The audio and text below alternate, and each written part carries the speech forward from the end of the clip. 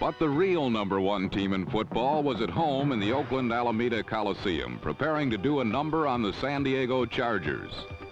The Oakland Raiders never gave San Diego's revamped offense a chance to get started.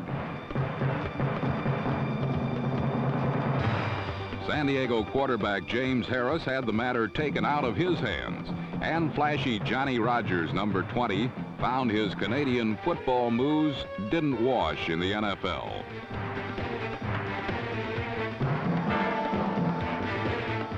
Rodgers had a rough day as the Chargers, who had averaged 24 points a game during the preseason, were held to exactly 24 less than that by the Raiders. As always, the Oakland offense was in the capable hands of quarterback Snake Stabler and wide receiver Cliff Branch.